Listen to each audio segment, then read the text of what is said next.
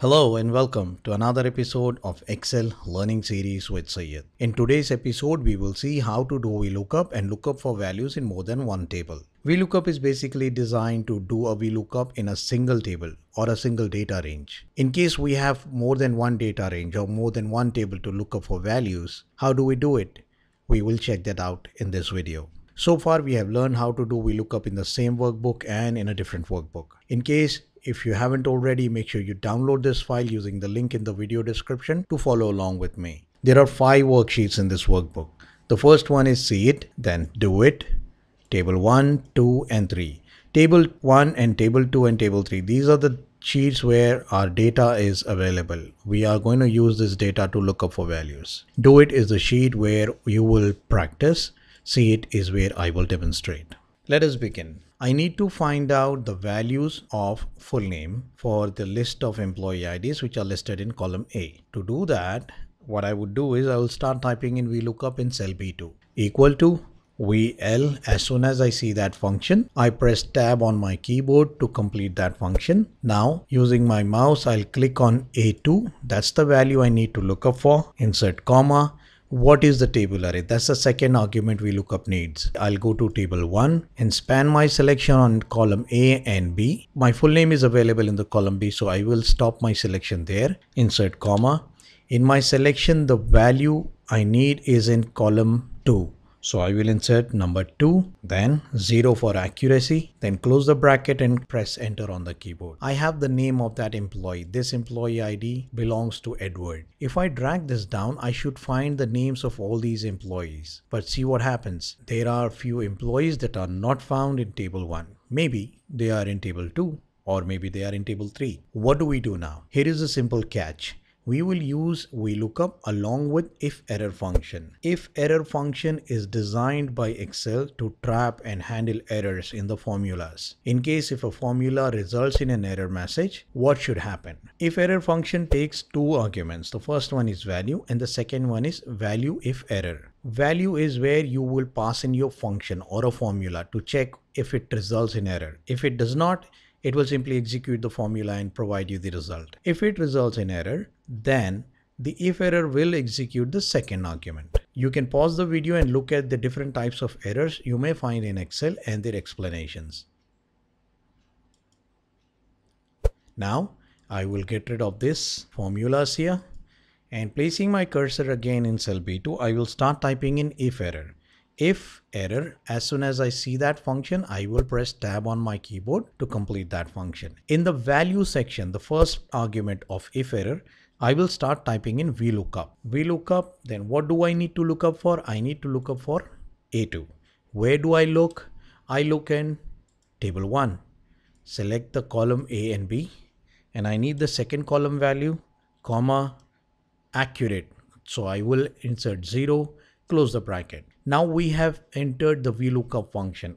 As soon as I press comma, the IFERROR function will ask me for what should be done in case if the result is not found and there is an error message. At this moment, I will simply enter not found in double quotations and close the bracket, press enter. Now when I drag this down, notice the cells that were throwing errors earlier will now show not found. IFERROR is executing and in case of error, it is giving us the second part of the IFERROR function that is not found. Now, here is a trick. Instead of not found, I will run a second VLOOKUP there. Here we go. Let me click inside the formula bar and get rid of not found. And here I will type in VLOOKUP. Lookup for what? This value? Where? I have already looked into the table 1. I'm done. Now I need to look into table 2. I click on table 2, span my selection on column A and B. I need the value from the second column. I insert number 2, 0 for accurate match, close the bracket. Now close the bracket of IFERROR message. I will drag this down. See, I may find few more names now. There we go. You might see few error messages. It is because we don't have anything to handle these errors. We have already passed in the first VLOOKUP and in case of error, we are passing in the second VLOOKUP. Now to handle this one, we will place this entire if error statement along with VLOOKUPs in another if error. What I will do is I'll simply click inside the formula bar, select everything here, excluding the equal to sign, and press Ctrl X on the keyboard to cut this out. Now I will type in if error. As soon as I see that function, I will press tab on the keyboard. Since I have previous function in my clipboard, I will simply press Ctrl V on the keyboard to paste it back. Insert the comma. What in case if this set of two VLOOKUPs is resulting in error? I will run the third VLOOKUP. Type in VL. As soon as you see that function, press tab to complete that function. I want it to look for this value. We are done with table 1 and table 2. Now we are looking inside table 3. I click on it, select A and B. I need the second column value. I need accurate or approximate. I need accurate. So I will enter 0, close the VLOOKUP function and close the if error statement. Press enter on the keyboard. Now I need to simply drag this down. Wow. We found all the names. These employee IDs, some came from table 1, some from table 2 and some from table 3. We were able to find all of them. I want you to do this. I want you to find the department names here. Just follow these instructions. I will leave this function as it is in the practice workbook so that you can take a look at it. And I want you to find the department names using this technique on these employee IDs. Then go to do it sheet and try lookup for full name, department, region, email, all these values for these employee IDs. Make sure that you practice as much as you can, because the more you practice, the more you will retain.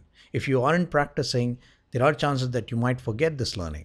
So I insist, make sure you practice as much as you can to retain this learning. And in case if you haven't already, make sure you subscribe to my channel for continued learning. Thank you so much for taking time. Stay happy, stay lovely. Until next time.